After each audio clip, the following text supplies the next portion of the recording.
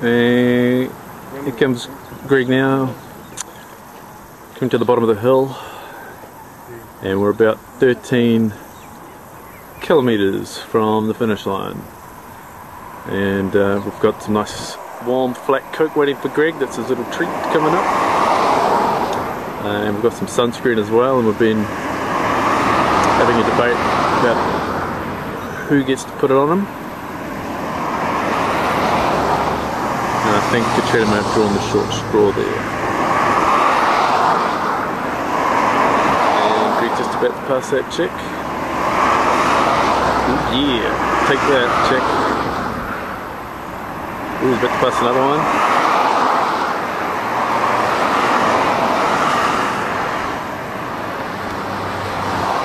Looking alright. Not limping too much or anything.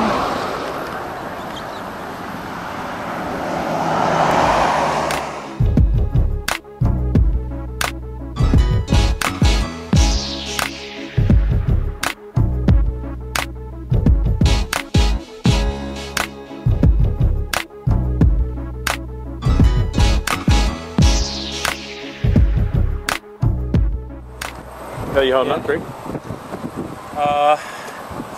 He's good, just got a cracking jokes. Going along alright, but legs are really sore. I'm starting to struggle a bit, but I know the end's just there. I'm kind of setting a target of 7-minute Ks from here to get myself in under 12 hours, just to keep ticking me along. So,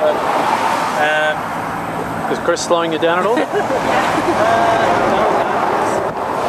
I do, just burn me off. I don't mind it.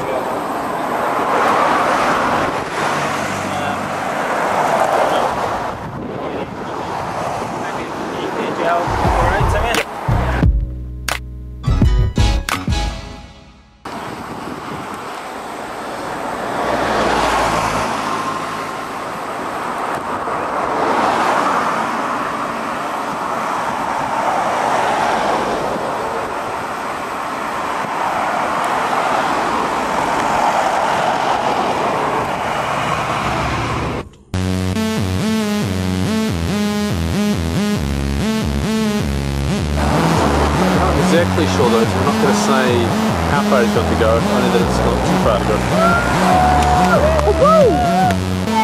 It's Voltaren time, Greg. Voltaren, bro, Voltaren.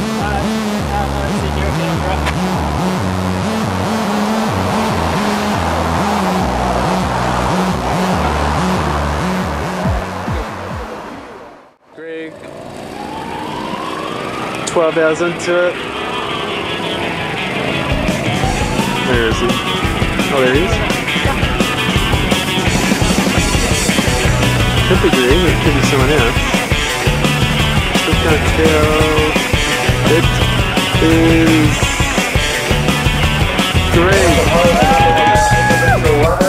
There he comes, mate.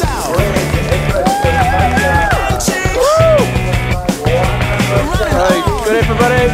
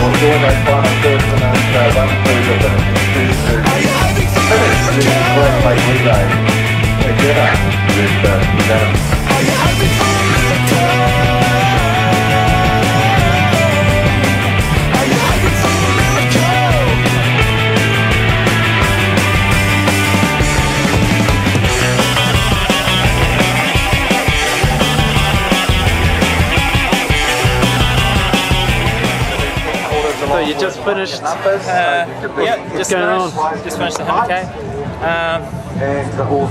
Through, I kind of can't believe it's kind of all over and that I actually managed it. Just absolutely amped as, which is wicked, but I was definitely fading that last 3k. I was going through my mind that should have stopped and should have got something to drink, but at this stage I was just pumped and just wanted to get in the groove, and Yeah. What part of the body's feeling it the most?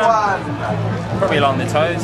Got a lot of blisters there, so we'll keep those patched up. And the hamstrings aren't going to be very forgiving tomorrow, so it might be a restless night tonight, but a couple of beers, we'll sort those out. Right on.